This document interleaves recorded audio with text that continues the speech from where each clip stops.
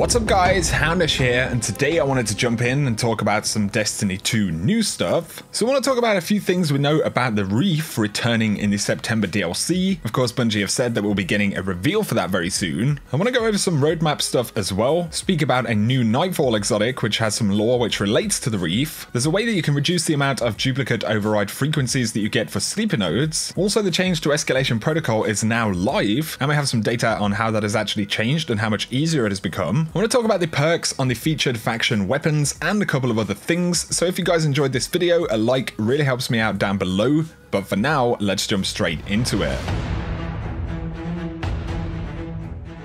So first up, as you probably heard, Bungie confirmed there will be a Year 2 reveal on Tuesday, June the 5th at 9 AM Pacific, that's 5 PM in the UK, happening at twitch.tv/Bungie. Now we saw this image for the reveal. I was really focused on the kind of structure that you can see in the background, but obviously this appears to be in the Reef. We've also seen this before, of course, in the post-game cinematic. We saw Mercury, Mars, and then the Reef, so obviously it was kind of foretelling where we were going to go in the future, and this image pretty much gives us confirmation of that. So we're definitely going to be going back to the Reef in one form or another. I think it's very interesting, this structure that we do see though. Of course, the Reef is full of kind of debris of broken ships and things like that, and while the structure is kind of fragmented, it definitely has more of a formation than a lot of the stuff we've seen. It almost looks like a portal potentially or something like that. Of course, that is pure speculation, but it's pretty interesting nonetheless. Obviously, there are other references to the Reef in the Warmind DLC. We've got Prince Aldrin's ship crashed on Mars, and here's a pretty interesting one. This is actually for an exotic item which hasn't dropped in game yet, but we know about the Stark Baffler ship. It seems almost certain at this point that this is going to be a Nightfall exclusive reward for the Zol strike, because of course that takes place in Rasputin, and we do have the Warmind theme on the ship, but it actually has a lore tab which is pretty interesting. And this comes from a character, Sephine Delrig, the captain of a ship. I don't know exactly how you say that name, but it says, "This was my first year commanding this ship. We had to race to a battle just at the edge of the Reef, and of course the Reef itself is made up of an almost impossibly large sort of coral, the amassing of countless Golden Age ships. Anyway, we were in the middle of a battle when I saw the letter I spelled out by a bunch of ships. When the battle was over, we kept our cameras trained on this one set of ships as we traveled, just so they remained together in our view, and soon we saw that there were more letters miles long,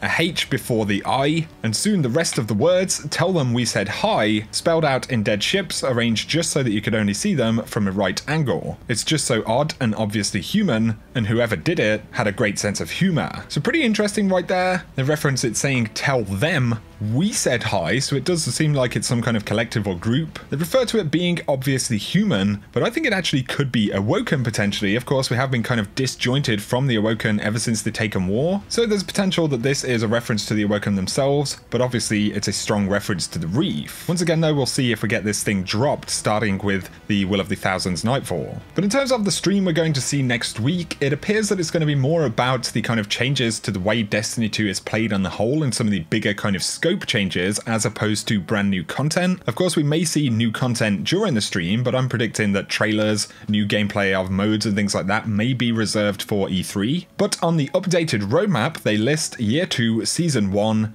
gear collections, records, weapon slot changes, randomization, gameplay modes, and more to be revealed. So I would think that they're especially going to be focusing on randomization, the slot changes, records, and that endgame element for Destiny. But let me know down below if you're excited to return to the Reef and potentially learn more about the Awoken, or even some of the Fallen Houses. Of course, there is the Fallen House of Dusk in Destiny 2 that we don't know that much about. The Awoken do have a lot of links to the Fallen, so it seems like the enemy itself could potentially be the Fallen for this expansion. Next though, I wanted to talk about override frequencies for the sleeper nodes on Mars. Of course, once you get to a certain point, you begin getting a lot of duplicates when you combine the different resonant stems, but Fuzzy Barbarian actually posted a very interesting video. He's done a lot of research on this, and it appears that combining stems in certain areas will give you a higher chance of getting an override frequency for another specific area. So I'm going to link his video down below, definitely worth checking out if you're really curious about it, but we can see from the image he provided, Minelab Rasputin, combining keys here seems to give a 36% chance of getting an Alton Dynamo frequency. The same for Braytech Futurescape, although you're more likely to get one for Glacial Drift. Combining in the Alton Dynamo has a 40% chance of giving you a Futurescape frequency, and while the data pool isn't absolutely huge right now, it does look like from early reports that Fuzzy could actually be onto something here. So I'll link that below if you want to check it out.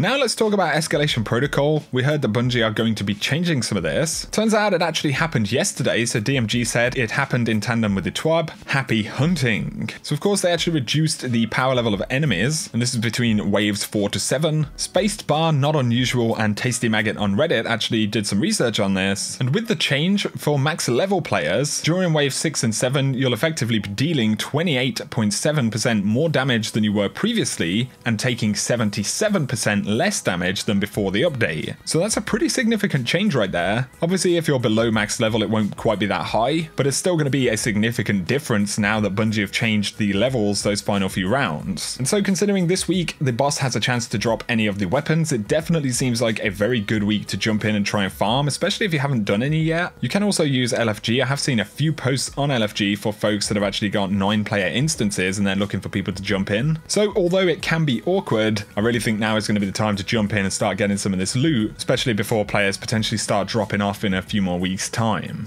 Now though, I wanted to talk about the featured Faction Rally weapons. Of course, Bungie broke down a whole bunch of changes for the Faction Rally, the reputation system, how you acquire different rewards, even the way you pledge and stuff like that. I did make a video breaking down all of those specific changes, but I wanted to talk about the featured weapons. These are of course the winning weapons, so whichever faction gets the most reputation will be the winner, and one of the following weapons will become available. So first up we have New Monarchy. I actually think this is the least exciting one. Pretty interesting new skin that they've put on this rocket launcher, the broadsword launcher. In terms of perks, it has adaptive frame, countermass, volatile launch, and smart drift control. Also comes with implosion rounds, we've got high velocity rounds, and auto-loading holster. I personally don't think it's that exciting. Of course, one of the issues as well is that we have a bunch of very good rocket launchers in the game already, so I'm not really feeling this one personally. Next though, we have the Basilisk shotgun from Dead Orbit. This one actually has a lot of potential, so it's rapid fire frame, it has smooth bore, rifle barrel, and fluted barrel. It also has extended mag, you've got accurized rounds, and then auto-loading holster. The key thing of course though is rapid fire frame,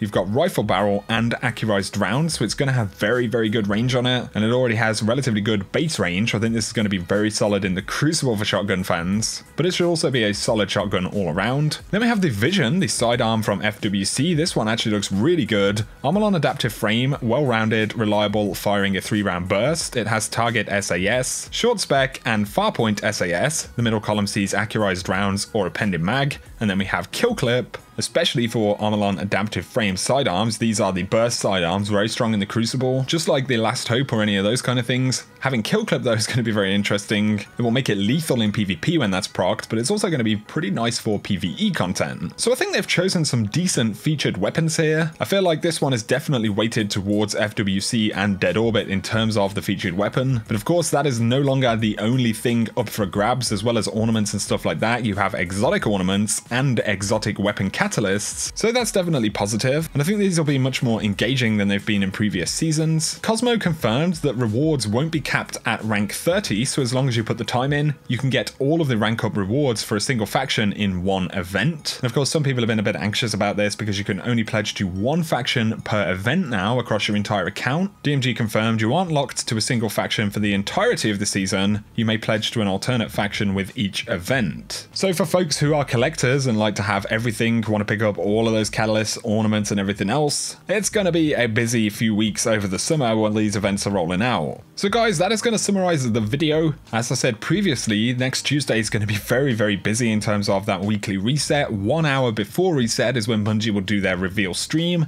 Then of course we have the reset itself. That's going to bring the faction rally. On top of this, Nascent Dawn 5 of 5 will drop, potentially a new Nightfall as well with new rewards, and of course we do have that Black Spindle, which is time gated, locked away in the game, and will be dropping at some point. The quest has also been updated, added into the game and ready. It's anybody's guess as to when it's going to happen, but it's there and it looks like it's ready to go. But that's enough sitting around talking about Destiny for now, guys. I appreciate you watching as always. If you've enjoyed this video, a like really helps me out below. Once again, thank you so much for all of the support, for hitting 200k as well. That's absolutely insane. I appreciate you all as always. Speaking of that, if you're new to the channel, feel free to hit subscribe to see a lot more D2 content. Also check out my sponsor Now Drinks. They do some really nice products. Now Drinks are designed for gamers, but instead of being filled with caffeine, sugar, and all of that not so healthy stuff, they're packed with vitamins, L-theanine, and lemon balm. Super tasty drinks as well, and you can save 10% in the store using code Houndish. The link for that will be below. But whatever you do, I hope you guys have an awesome day and an awesome weekend.